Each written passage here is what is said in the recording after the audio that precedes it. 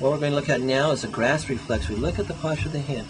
Baby's hand shouldn't be, oftentimes is in a flex position with the thumb tucked under, but shouldn't be really a tight fisted position.